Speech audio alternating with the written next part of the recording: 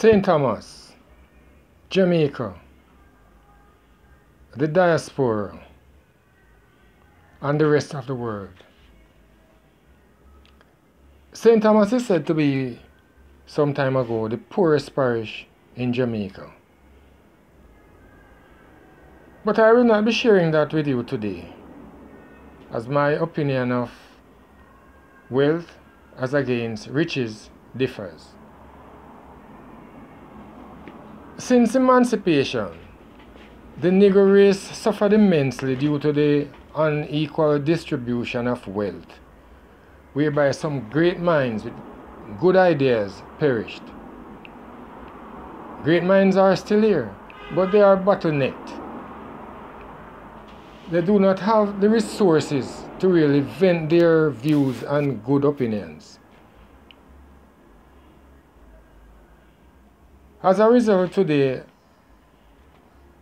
I am going to share a thought with you, and the thought is St. Thomas. St. Thomas is situated on the southeastern tip of the island, with Portland to the north. And as you know, how we drive in Jamaica, we drive on the left, and the driver is always on the right of the vehicle. This is indicating that St. Thomas was already placed at the eastern end in the driver's seat and was just waiting for the opportune time. The passengers are on board. It has an unlimited capacity, but those who are on board are already wearing their seat belts, not because they expect a turbulent journey, but that safety should be practiced at all times. The first passenger behind the engineer, which is the people of St. Thomas, is road. And here we are promised better roads. The evidence is there as we speak, and we look forward to greatness. Because to view St. Thomas,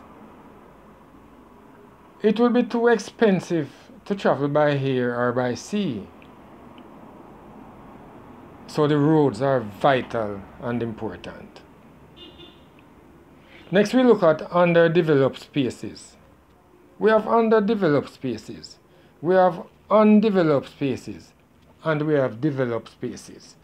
So this, in my mind, should be the heartbeat of a good and long-term investor to look at. We look at quarries, where each day thousands of tons of construction, sand and stones exit this parish. The same amount is being used in this parish also, and I understand some for export. We look at water, where at least 1 million gallons of water are being piped to the corporate area each day, and there's no charge. We look at transportation, where thousands of people communicate, or let us say commute between Morant Bay, St. Thomas and Kingston, not taking into account the internal means of travel. We look at the old Goodyear Factory and its entire premises, which I understand is some 40 acres or more.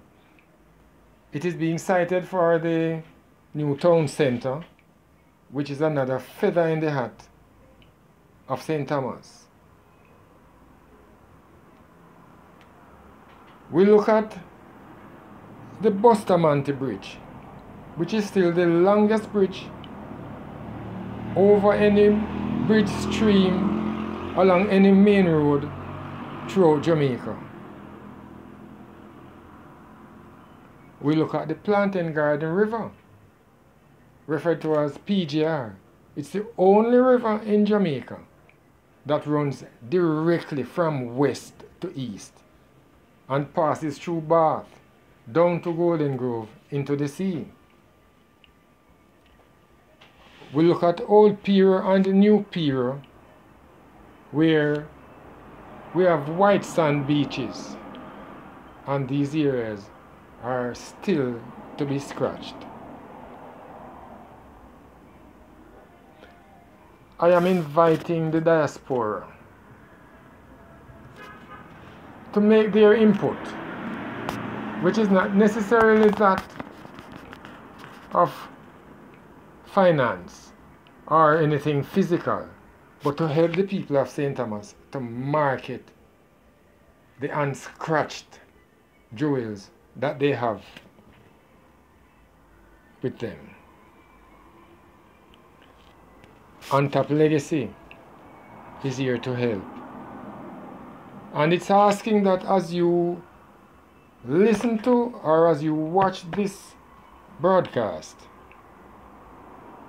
you pass it on to someone else and press your subscribe button so that this vehicle, St. Thomas, which is an express vehicle,